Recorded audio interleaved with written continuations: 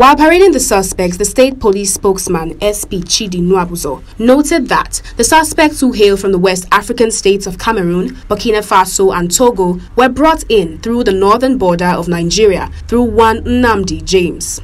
We have 16 male from Cameroon and 8 female from Cameroon, while we have one male from Burkina Faso and female from Burkina Faso. The storyline is this: that on the 9th of November 2023, at about 13:00 hours, the divisional police officer in charge of J2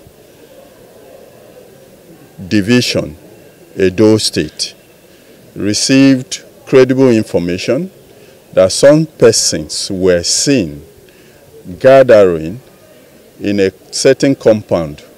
Immediately, the divisional police officer and his men stormed that place and arrested these male and female, numbering 26 persons. The police public relations officer said those in the neighborhood where the syndicate operates have been living in fear, saying the command will continue to make the state unsafe for criminal elements. They will be handing over to State Criminal Investigation Department for proper profiling and investigation. And after such a preliminary investigation, they will be handing over to the Nigerian Immigration Service.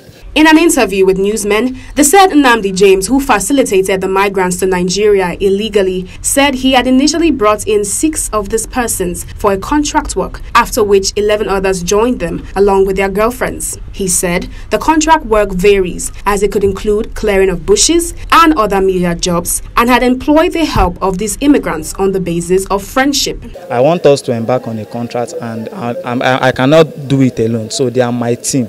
6 of them that came the very first time with me are my team. That I want them to embark on the caterpillar job I wanted to take here. Why I'm working with them is because they were the ones that, when I started learning my caterpillar job, they were my colleagues.